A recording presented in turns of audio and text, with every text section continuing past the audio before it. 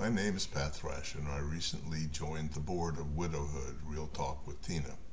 I met Tina a few years ago, and I had heard the story of the sudden death of her first husband and her finding love again in her relationship with her new husband, Fred.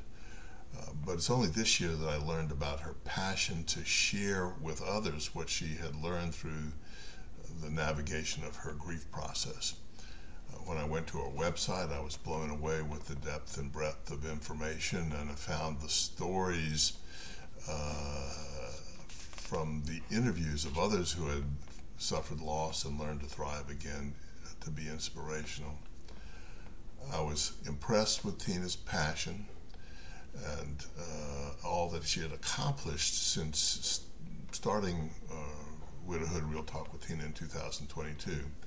After some phone conversations and a meeting over lunch, I knew that I wanted to support the organization and felt that my experience in nonprofit organizational governance was where I could offer the most support and help for Widowhood Real Talk with Tina to grow and mature.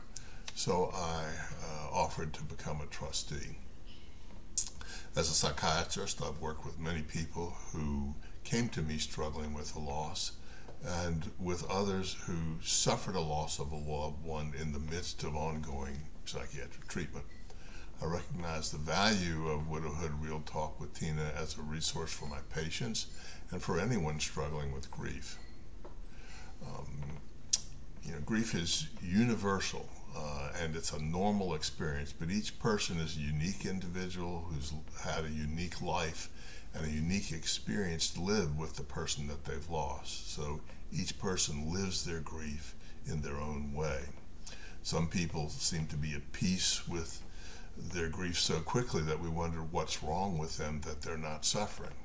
And others struggle for years to get past their grief, and we wonder what's wrong with them that they can't get over it.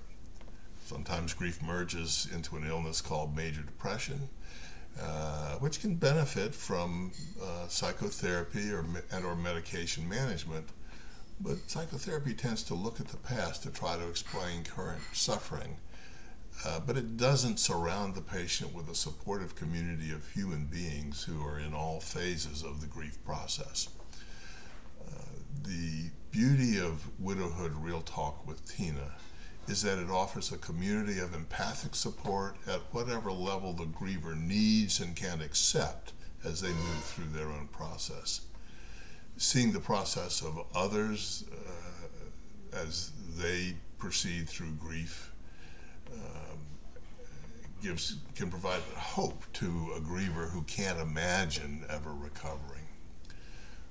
The many videos on the websites on all kinds of emotional, social, and financial issues help normalize all the overwhelming concerns that grievers have, but often keep to themselves in their silent suffering. Widowhood Real Talk with Tina offers information, community, hope, support, and guidance towards taking action to re-enter a life of meaning, happiness, and a sense of security. That's why I recommend and support Real Talk with Tina. Thank you.